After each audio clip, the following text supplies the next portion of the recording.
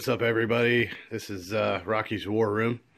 As you can see, we got another game of bolt action set up, except this one's going to be a battle report. I got my buddy Ray. Say hi, Ray. Hey.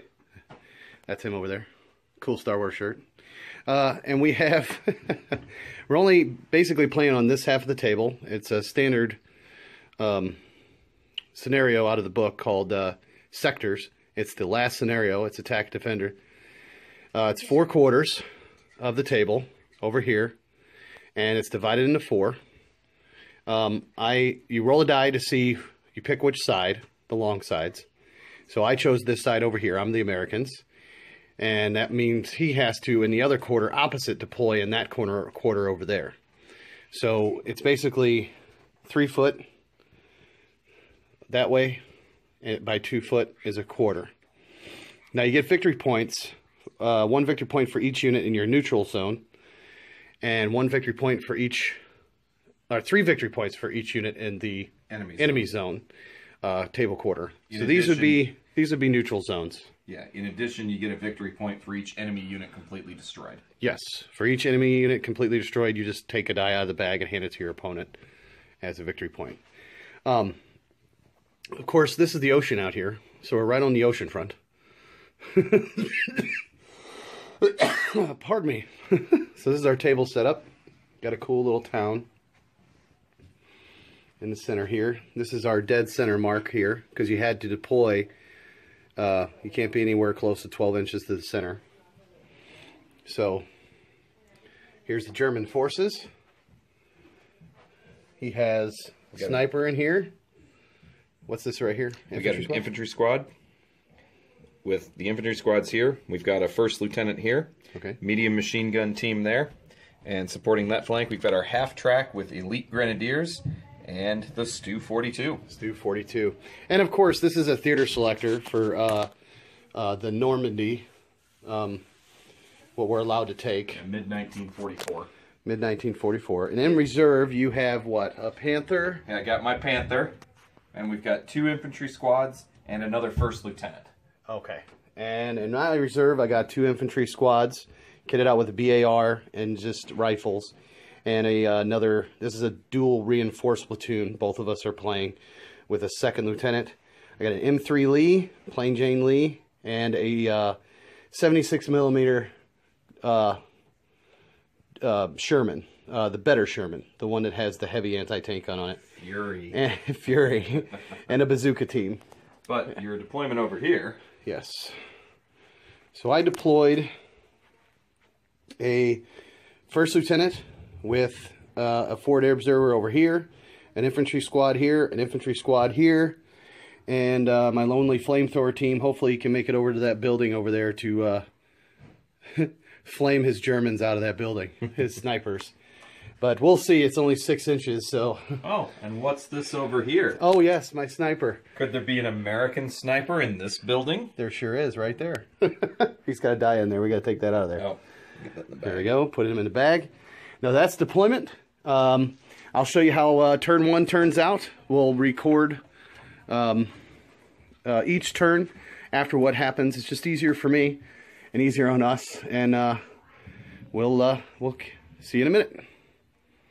Okay, that was the end of turn 1. So we're going to move the turn marker to turn 2. And it was a very interesting turn. Forced each other to do a lot of stuff. We'll go left or right over here. So he brought his Panther on after, well actually, we'll start with this. I advanced on my Sherman, and I took a fire at that building that had his sniper in it. Right there. And blew him to smithereens.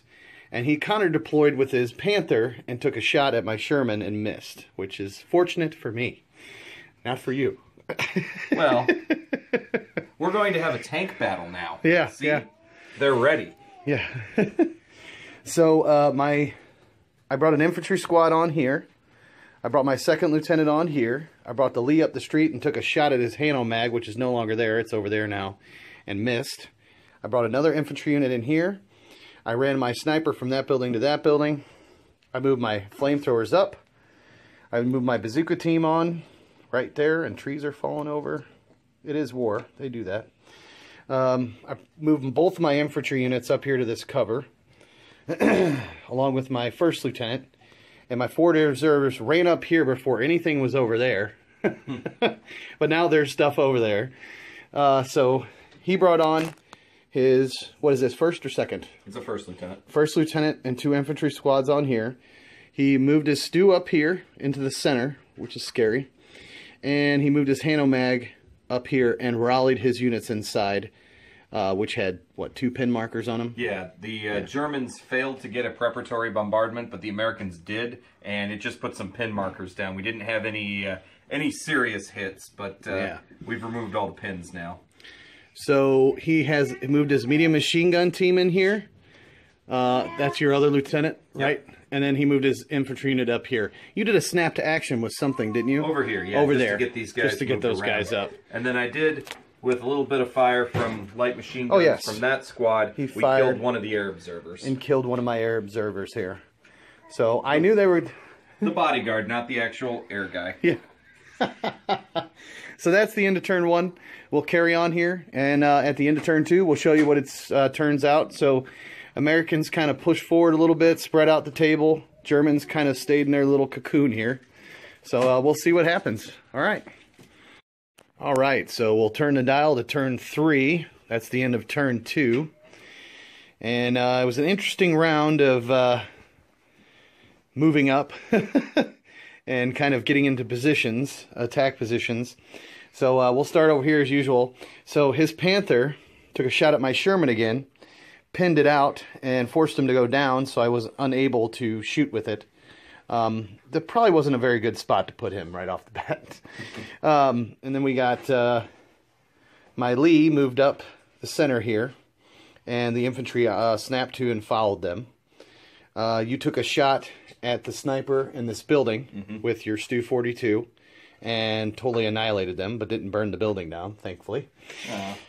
There's a big hole in it. And then we had 2 infantry squads here. The one that took fire passed a orders test with a snap to from this guy, and he ran around the building over here, and this infantry unit ran from here to here, just to kind of get a little bit further away from that nasty German double unit over there. My bazooka team ran up the road and is hiding behind the table ready to strike that stew over there, hopefully. My flamethrower team just kind of shuffled, did a curly shuffle over there. And this last infantry unit ran from here and into this building over here to get some more cover. And the German units. So he got the first die, and he immediately activated snap 2 and activated fire onto the infantry unit that was sitting over there, and he took a pin. Is that correct? Yes. Okay. But I also killed the forward air observer. Oh, yes, you killed the forward air observer. That's right. So no airstrikes will be coming in this game. Unfortunately. I put him in kind of a crappy position right over there, but he didn't have, on deployment, my first move was here, and then he brought them on. I should have probably held them back a little bit, but I was hoping to get a strike over here in the center. So he moved the Hanomag over the wall and just plopped him right there. His Stu 42 took a fire at that building. We already know that. His MMG team is in ambush. His other 2 units back there are in ambush as well, preparing for my infantry over there, obviously. Right, Ray? Yep. Also because I don't want to go out when there's a tank in the road. That is absolutely true. And my tank is busy trying to kill your tank. That's right. So that's the end of turn 2. Things are getting a little spicy. Somebody's going to have to make the first move here. We'll see what happens. So on to turn 3. That was a fruitful turn for the Americans. My poor baby. Oh, the poor Panther, man. He smartly advanced his Sherman over here. To get behind some hard cover here. Got the shot off, got the absolute luckiest die roll, scored a hit, scored and explodes, and killed my Panther. And then, to even further hurt the Germans, the hero of the day is that bazooka right there, which immobilized my Stu 42, so he's pointing at one thing he can kill the entire game. The bazooka team just jumped out of the side of the building and says, "Get him!" But other than that, we've got Americans advancing on this flank. I've redeployed my infantry that was over here back over here. He's coming up the center there, and on the back there, I managed to force a lot of his units over here to go down in an attempt to get some forces up onto this flank over here. Yeah. And in the next turn, we'll see how effective that can be. I'm still over here with my infantry units and my first lieutenant. So, and he moved all his boys back here into this hardcover, ruined building, factory, whatever you want to call it, that I haven't painted yet. It will be soon. Yeah, warning, not everything's painted. So that's the end of turn 3. So we're going to turn the dial to turn 4. Right there.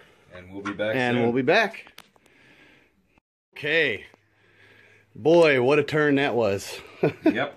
So my Sherman moved up, took some MMG fire over here. These guys ran up here. These guys here just kind of went around the building into the center. They just shimmied like a shimmy-shonga. My Lee moved up here to take some fire, to shoot some fire over this infantry over here.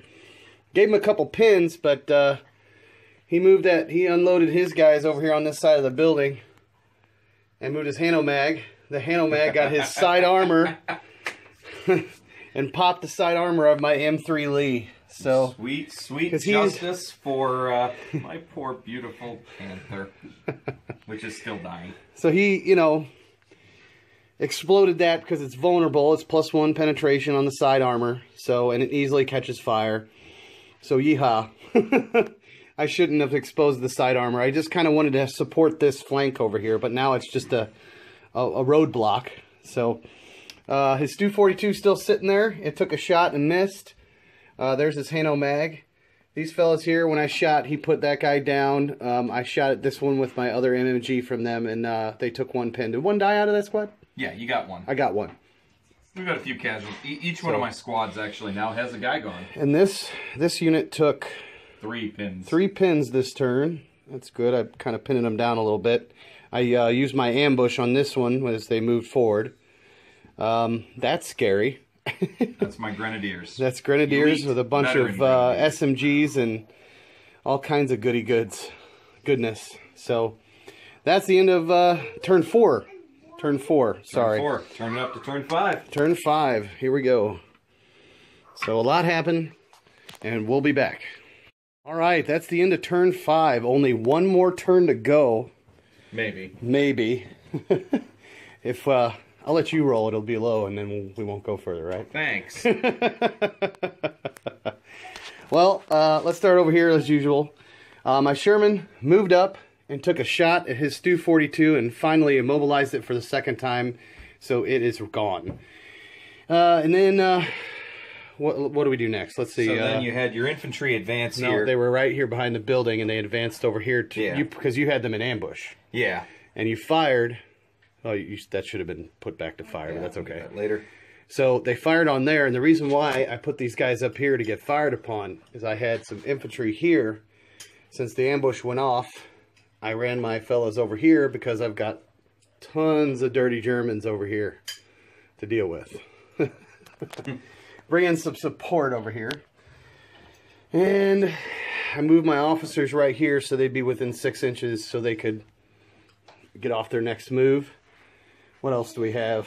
He moved his Hanomag this way, took a door knocker shot at the Sherman over there. Dong. And missed. And his officer went down because I shot at him with the HMG. And he rallied this unit, got all those pins off. His veteran squad with all the submachine guns has got 4 pins now. Yeah. So I pinned him down pretty good. I popped around the corner and shot my flamethrower at him. Didn't kill anybody, but I gave him 3 pins and returned fire. He returned fire. We got him. Not much you can do against that many shots against 2 guys. So, no. And I lost some guys to the Stu 42. He was able to get die draw on them before I could even do anything. So that is it. We're set up for the that is turn last 5. couple turns. So where's that? There it is. So turn 6. All right. We'll see you in a minute. Okay. Wow. So the end of turn 6 was quite interesting. Let's start with the Sherman.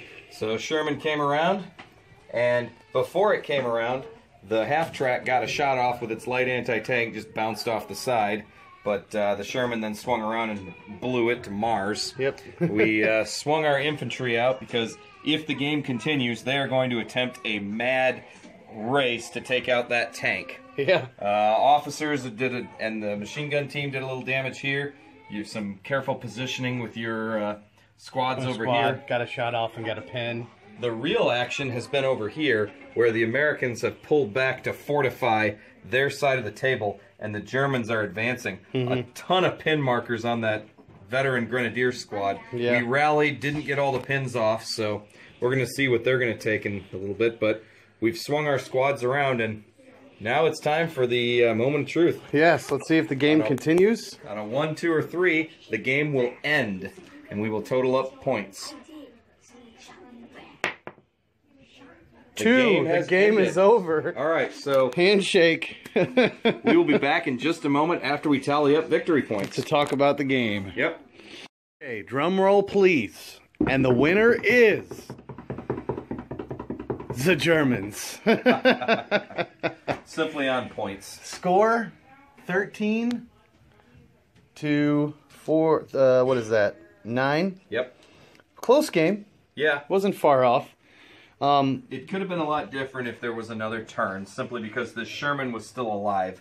If I had another turn, I was planning on getting these infantry in to try and take out the Sherman. Yeah. But really, the only thing that got me the victory was getting so many infantry units over in his deployment zone. Yeah, because here's the center. So this zone right here, from here to the center and over, he gets 3 victory points for each unit that's in my zone, and that's what won it for him, is getting these 2 units. This one here is just outside of it, so the majority of his units behind in the neutral zone, but he still gets 1 point for that and 1 point for that. And this is the other neutral zone over here, and I only had 2 units in the neutral zone right here on this side. So I only had the Sherman over there in his zone, so 3, 4, 5, and yeah, 5, and I only killed 4. So that's 9 points. But he got all of my vehicles this turn. Oh yeah, I mean, look at the carnage. That Sherman with the 76 millimeter gun, that tank did some work this game.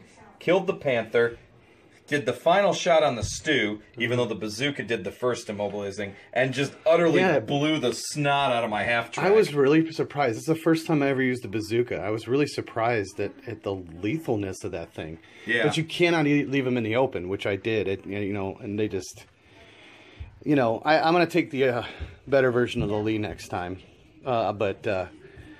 It just gets boring with me using 2 Shermans. See, I like the 2 Shermans because it would be more of a, more like what you saw. But the Lee it's an interesting tank. Well, light anti-tank gun, medium anti-tank gun, I mean, that's pretty good. I mean, there you go, folks. It ended in turn 6. And what looked like it might have been, just in kill points. And you outbeat me, but you killed all my veteran small units, Yeah.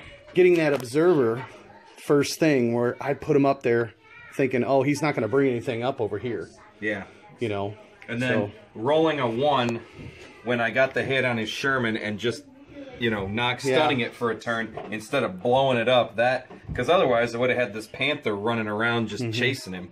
That was a good game. Yeah. I mean, I pretty much controlled the center of the town. Yeah, you did. Of course, you did kind of hold me up over here, being in that ruined building under hard cover. Yeah, I like the the 50-point medium machine gun team. Yeah, well, most of the time the sniper takes them out pretty quick. Well, but I'm almost half tempted to next time just skip the sniper and take a second machine gun team. Yeah, as long as you keep them in good cover. Yeah, they're usually pretty good. So, but there you go, folks. That was a good game. This was 1,500 points. The scenario was sectors, which is awesome. And we will play another game using a different scenario and do a report about it. Ray? See you later. Ta-ta for now.